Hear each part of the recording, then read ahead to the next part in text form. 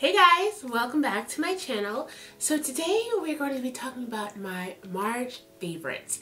And I feel like my favorites collection that I have in front of me today is like so random, but they are things that I've been consistently using and I just love them. So it's like, you know what, whatever. I don't care if they're random. I'm just going to share them with you because maybe you guys might find something useful out of this, or new products to try, or maybe you might love them too.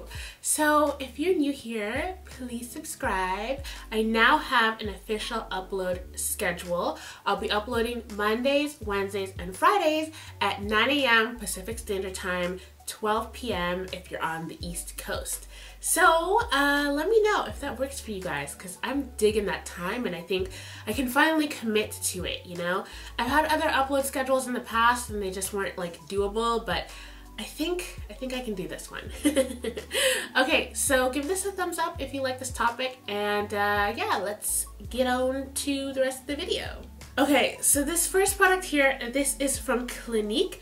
It's their makeup brush cleaner, and this is what I use for spot cleaning my brush. I'm just gonna tell you guys this is so gross. I haven't like actually fully washed my brushes in probably like 3 to 4 weeks, I know, but I do clean them in between makeup application with this brush cleaner. It is so good. I mean, for me, I have such a hard time cleaning my foundation brushes or concealer brushes. You know, they just get so nasty, but this stuff gets it all off. So that's kind of why I've been able to stretch the actual cleaning, you know, thanks to this guy.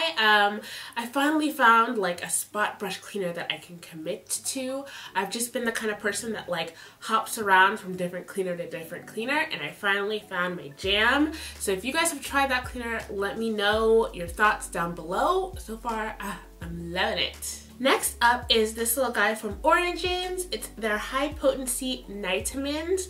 I first got this in one of my subscription boxes and I kind of like put it away and was like, oh, whatever, I don't need to try it. And then they sent me like a little care package with trial sizes of their skincare. So I was like, okay, well now that I have 2 of these, I'm gonna finally try this out.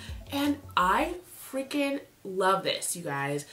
You know, I'm very picky about night creams. They can't be too oily, too creamy. They have to like sink into my skin, and it's just like a lot to ask from one product. But I'm really surprised this keeps my skin moisturized without feeling like yucky, you know? I'm not sure how much the full size is. I'll have to put that down in the description box, along with like a link and stuff like that. But I just really like this, and I feel like a little bit goes a long way. So this little trial size is gonna last me for quite a while. Moving on, this little makeup product here. This is the NYX glitter in the color, I believe it's bronze. Oh my god, like, I'm just gonna say this, you guys. I bought this months ago and it was just sitting around. I think I was trying to do like a holiday tutorial with it and I just never got around to using it. And then I was like going through my little stash and I was like, oh snap, this is beautiful. And it is like, ooh, let me tell you, when you want to take your look to the next level, you put this on your lids with some glitter glue, oh my god, like your lids will just be like sparkling like crazy. I think it's like my favorite glitter. I have a few glitters in my collection, but this has just got to be like my favorite shade. I just feel like it looks so good on like dark skin tones, you know, and it's just easy to use, and it's a dream. And next up, this is a cute little beauty tool. This is the Cella Brow Tweezer. Well, it's, you know, just a regular tweezer, not just for your brows. But I just love this. I think I told you guys before, I love things that are ergonomic, and this is really good for getting like big noticeable hairs. I will say that it doesn't really get like the small teeny tiny ones. It's not as pointed and sharp, but when you got like really big stuff that you're just trying to get, this is so nice. The grip makes it really easy to use. It comes in a cute little case, so it's like travel friendly, and yeah, it's really grown on me. I love it. So this little guy here, I just reviewed this in my previous video. This is the Bobbi Brown Vitamin Enriched Face Base. It's a moisturizer and a primer in one. And when you look at the price tag, it'll make you want to scream and run away. I mean, it's $58 for a primer, but I hate to say this, it's worth it. It's worth it. It's for oily combination skin, this particular one. They have another one for dry skin.